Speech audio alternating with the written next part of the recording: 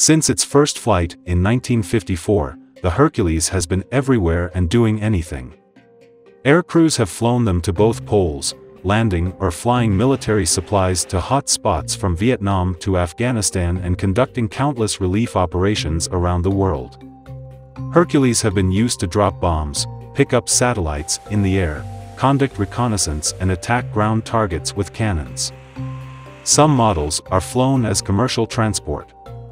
The C-130 has the longest continuous production military aircraft in history, and one of the 3 longest and most sustainable aircraft production lines of any type.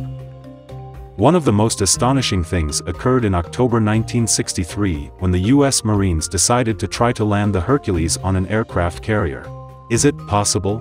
Who would have believed that a large 4-engine C-130 with a massive fuselage and a wingspan of 132 feet could land on the deck of an aircraft carrier?